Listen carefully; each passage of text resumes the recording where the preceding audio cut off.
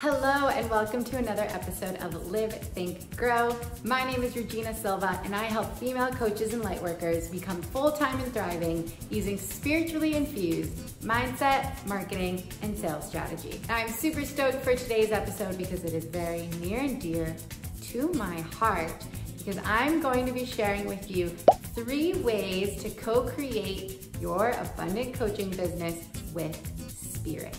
And the reason this is so near and dear to my heart because over the last 1.5 years since I started my coaching business, I have been walking hand in hand with spirit to help me create this entire thing. And that is the precise reason why I am a coach who uses spiritually infused mindset, marketing, and sales strategy. Because I consider myself a conscious female entrepreneur and I am here to help a huge paradigm shift go underway, where we are actually shifting from ego-centered business and into heart-centered business. And as a psychic, intuitive, medium, and channeler, I definitely needed spirit on this journey.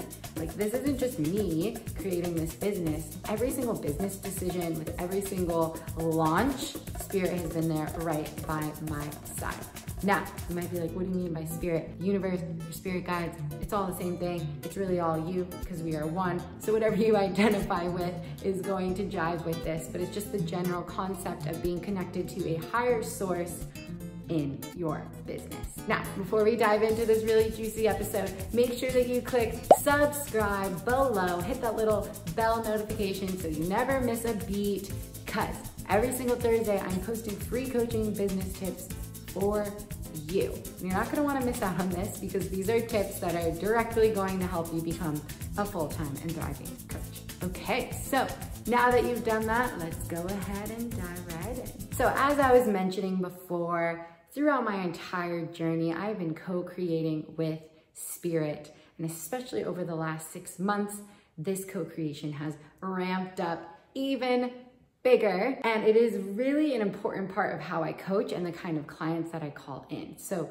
all of the clients that I work with, they are spiritually connected and they see and understand the value of working with spirit, because ultimately the kind of coaches that I'm helping to create and helping to become full-time and thriving know that coaching isn't just a business. This is actually a really beautiful career opportunity to create something of service that has true impact on others. And meanwhile, you also get to create financial abundance and life abundance as well. And I don't know about you, but that feels like literally the best career ever. I know that I love my job. My clients love their job. And so really by me sharing with you these 3 ways, I'm hoping that it inspires you to co-create with spirit even more, because spirit is here to help guide you in all of the beautiful, beautiful ways. Magic is real, manifestation is real, and I want to help you tune into this as you create this abundant, badass, soul-aligned coaching business for yourself. Okay, so the first way that you can co-create with spirit is by meditating as much as possible. Now, I'm always encouraging my clients to create a meditation ritual in their daily lives because it is such a powerful opportunity for you to open your channel, for you to come home to your true self, your spirit soul self, and really to just check in with you. And so the more that you meditate, this is the amazing thing about meditation, the better that you get at it and the easier it gets to clear away the ego mind and actually get in touch with your soul spirit self. And the more that you get in touch with your soul spirit self, well, guess what? That's you co-creating with spirit. And it's gonna allow you to make decisions from this really clear, level, balanced place rather than from a place of fear, anxiety, or lack. And the cool thing about meditation is that there are so many ways to incorporate a meditation ritual into your daily life. It doesn't just look like you sitting there in Vipassana. It could be dancing for you. It could be working out. It could be going on a meditative walk. It's whatever essentially allows you to really quiet that ego, that mind chatter, and really tune in to the present moment, which is the only moment that exists, by the way. The second way that you can co-create with spirit to help you create an abundant coaching business is by directly asking your spirit guides for help. So get this, if you don't know this already, every single person that is alive has spirit guides. These are essentially spirits from higher dimensions, past loved ones. It really depends on the person who is in the spiritual realm, helping you on your life path and journey.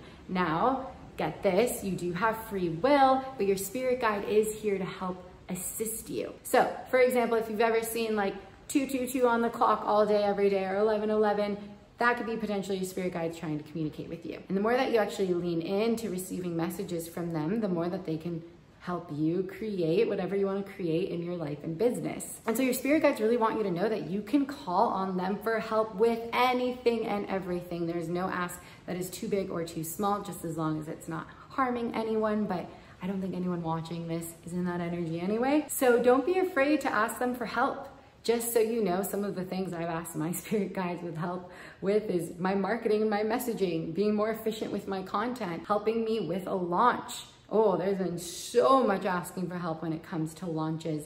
In fact, and I'll have to make a whole nother video on this, but a big reason why I've been able to sell at every single launch is because I'm like directly co-creating with spirit and infusing intention and calling in soulmate clients into my sphere. So don't be afraid to do that. With whatever you need help with, ask your spirit guides for help. They are so ready and willing to help you with anything that you need. The third way, and it does go hand in hand with this second way, is use spiritual tools. There are so many spiritual tools that can help you receive messages, unless you have been working on your channeling skills and you just receive them directly. And some of these tools include pendulums, oracle or energy cards, or tarot cards. You can also use crystals. You can use free writing channeling, speaking channeling. These are all tools that help you quiet the ego mind, open up your channel to allow spirit to come in. Now I'm going to give you an example. Have you ever just been like writing something in your journal and you look, and after you're done writing, you're like, holy shit, like all of this just like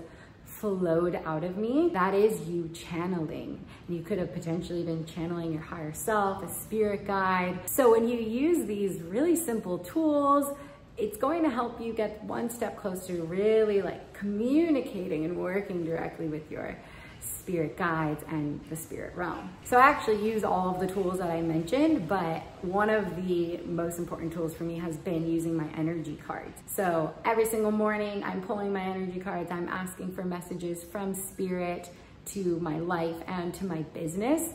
And I can't tell you how many times I received such divine wisdom and knowledge that really helped me put together the missing puzzle piece, and that has led me to this exact moment here and now. So don't be afraid to use these tools, and just know as well that if you are interested in connecting more to spirit without these tools, that is totally accessible to you. We all have the ability to connect to spirit as little or as much as we'd like, and it's really up to you and your soul contract to decide how much you want to let spirit play a part in your life and business. Now, I have a hunch though that if you're watching this, we're on the same wavelength. So I hope that by hearing these 3 ways that it has really inspired you to dive more into your spirituality and really allow spirit to come in and help you create powerful decisions and take beautiful, inspired, messy action in your business. Remember, spirit is here to help you. You are so divine. You are coaching from a heart-centered place. You're here to change the world. And so allow spirit to come in and help you fulfill this mission. Now, I hope you liked this week's YouTube episode. Until next week, happy living.